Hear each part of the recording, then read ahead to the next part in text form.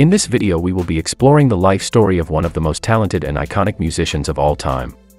Verdine White is best known as the bassist and founding member of the legendary band Earth, Wind and Fire. He has played a significant role in shaping the music industry and has influenced generations of musicians with his unique style and sound. However, behind the success and fame, Verdine has a tragic life story that many people are unaware of. So, in this video, we will delve into the life of Verdine White and his personal struggles. On our channel we feature such videos. Remember to like, comment and subscribe to our channel for such threatening childhood rare condition. Verdine White was born on July 25, 1951, in Chicago, Illinois. He was raised in a musical family as his father, Verdine Sr., was a successful saxophonist and a member of the Chicago Symphony Orchestra. Music was a significant part of his life from an early age, and he grew up listening to jazz and classical music.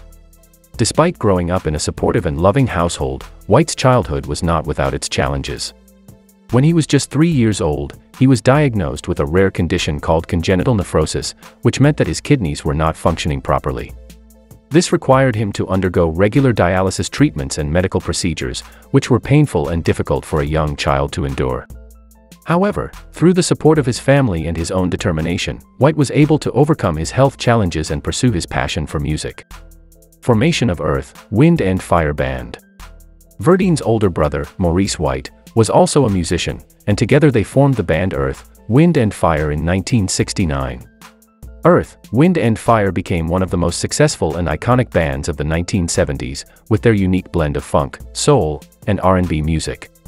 Verdine's bass playing was a crucial element of the band's sound, and he was known for his distinctive playing style, which combined slap bass, thumb technique, and percussive rhythms. He was also known for his flamboyant stage presence, which included his signature spinning and jumping. Verdine's contribution to the band's success cannot be overstated. He co-wrote many of the band's biggest hits, including Shining Star, September, Boogie Wonderland, and Let's Groove. He also produced several of their albums, including Powerlight and Electric Universe.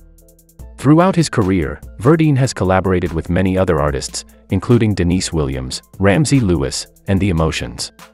Verdine's struggles with drug addiction. One of the most tragic events in White's life occurred in 1974 when his girlfriend, Jeanette, was killed in a car accident. This was a devastating loss for White, and it took him years to come to terms with her death. In an interview with Rolling Stone, White described how he turned to drugs and alcohol to cope with his grief, but eventually realized that he needed to make changes in his life. He sought help from a therapist and he credits his brother Maurice for helping him overcome his addiction and turn his life around. Despite these challenges, Earth, Wind and Fire continued to tour and record throughout the 1980s and 1990s, with Verdine playing a key role in the band's success. However, tragedy struck once again in 1996, when Verdine's wife, Shelley Clarke, was diagnosed with breast cancer. The struggles of Shelley Clarke.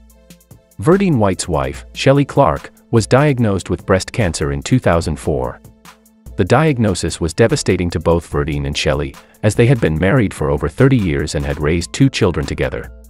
Shelley underwent treatment for the cancer, including surgery and chemotherapy, but unfortunately, the cancer returned several years later. Despite the challenges, Verdine and Shelley remained strong and committed to each other, with Verdine even writing the song Love's Dance as a tribute to his wife. The death of Maurice White.